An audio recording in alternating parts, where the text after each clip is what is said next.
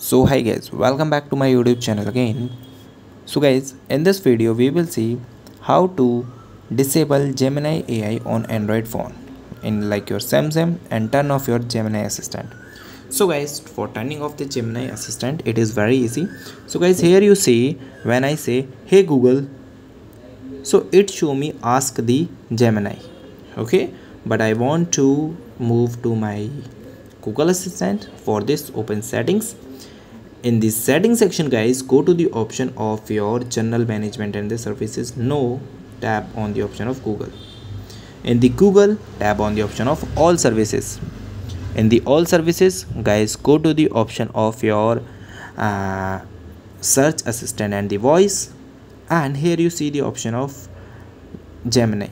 When you tap on Gemini, just go down and guys, here you see the option of digital assistant from the Google.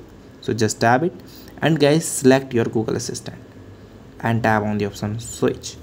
Now guys, here you, when I open my assistant, so guys, here you see it's me ask to the Google. Okay, hey Google.